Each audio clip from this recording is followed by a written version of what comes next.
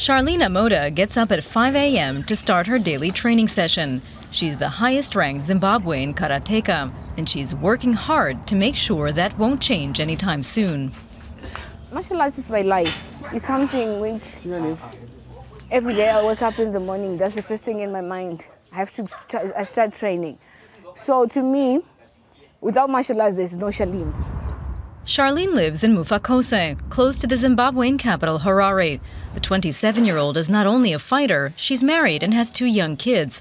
Her husband Michael supports her with the little money he earns. I feel great now because she's coming out with something I think she's achieving, and I keep on supporting her.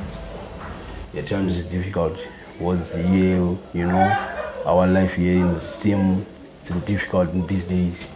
Michael buys and sells used cars. Sharleen takes care of the household and kids. I have to do all this by myself. Because if it was like the guys I train with, they got wives. They can train from morning up to evening because they know there's someone to cook for them, to clean for them, to wash for them. But me, I have to train and I have to do all those things too. 3 times a week, Sharleen trains a group of students in a nearby school. For her, it's important to change the perception that karate and martial arts are for men only. It was quite challenging to be taught by a female, but as we saw the skills, we learned that karate is not all about gender. It also gave power to encourage other girls that they can do anything which other guys can do.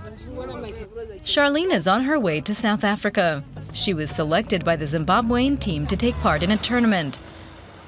Finding money for transport and training is one of Sharleen's biggest constraints, and she has to travel the whole night to get there.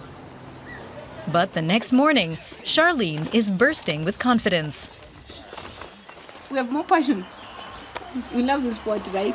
Yeah, and we are very prepared about the tournament, well equipped, no doubt. The team is headed by Zimbabwean karate legend Samson Moripo, the first African to win the Karate World Championship. He's one of Sharleen's biggest inspirations. This is the first time Sharleen has officially competed outside Zimbabwe. She beats her opponent within seconds, much to the joy of her fellow team members. I'm now aiming more higher. I'd really love to go for world champions and travel more. Keep on fighting every tournament, every chance I get. It's only resources that can restrict us from doing great globally.